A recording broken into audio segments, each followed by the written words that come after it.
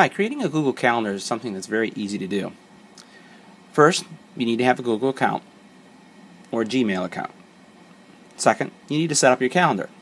So what I'd like to do is show you how to set up a Google Calendar that will allow you to have multiple schedules.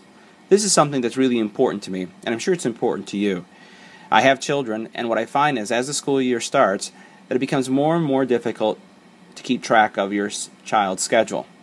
So let's set up an additional calendar in Google where we can track our children's events. So first, let's go into More. I'm already logged into Google, and I will choose Calendar. And what you notice is that in my calendar, I have multiple calendars already. I have a calendar for the website Tablets for Me. I have a family event calendar, and I have a school calendar for my son Nick. Let me show you what will happen once you have these different calendar views. If I choose a month view, this is where you'll best see the value of having each one of these calendar settings or calendars in one calendar view. I have, as you can see here, color-coded publishing days for Tablets for Me.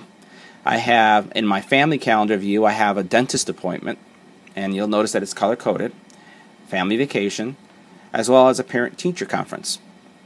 Well, my oldest son is starting track this year, and it's also going to be a challenge for us to keep track between Nick's calendar and my other son's calendar.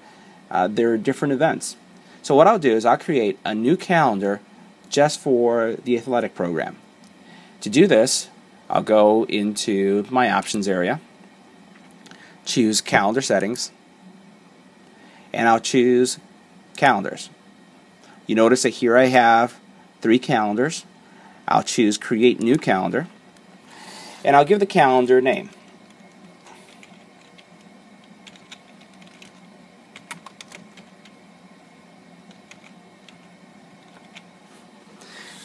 Now I could include description and I can include location information, but I'll pass. You don't have to get that complicated or put all those details. And you could modify the time zones, but we're in the same state and there's no need for that. But here's an area that's interesting, and this is where you can really leverage the power of the Google Calendar. If your children have Gmail accounts, your family members have Gmail accounts, and they have Android phones, you can actually put in their email address and invite them to this calendar. The benefit here is that your children or your family members can then see the calendar, they can contribute to the calendar, so it's not just you who's doing all the timekeeping. So by simply putting in the email address, then choosing the permission, what type of controls or adds or modify type settings they'll have, you'll be able to allow your children to contribute.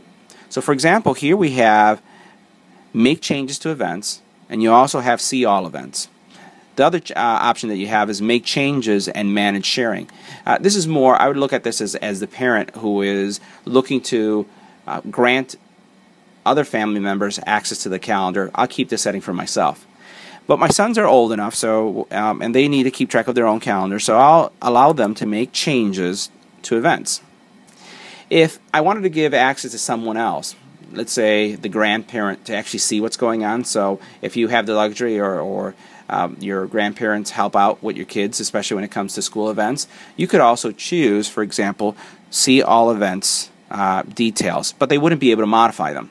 But in this case, I want my oldest son to be able to modify his calendar. Once I choose Add Person, they will be notified, and if they're on a Google account, their calendar will automatically start synchronizing with this new calendar event. I could do this for as many calendar views as I have, so they can see everything that's going on in the calendar. For this illustration, I'll skip this step. I'll choose Create Calendar.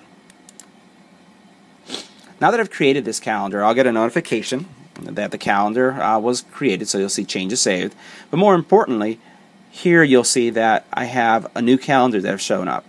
I have the athletic calendar shown up. I have the ability to either display this calendar only or to hide it. But I'd like to see all the calendars. Now what I can simply do is click on a specific day and then put in an entry for that specific event.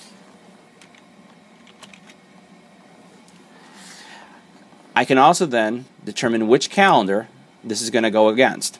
If you notice, here are all my calendars, and this one happens to be the athletic calendar for my oldest son.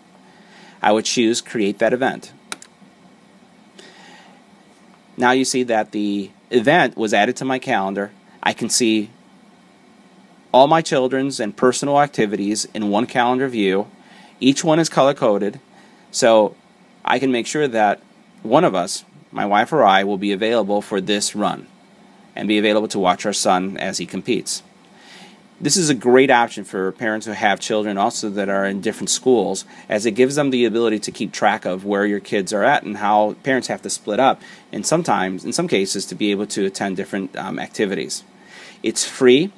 You can synchronize your calendars on the iPad, the iPhone, the BlackBerry Playbook, the BlackBerry, or any Android device, be it a tablet or an Android phone.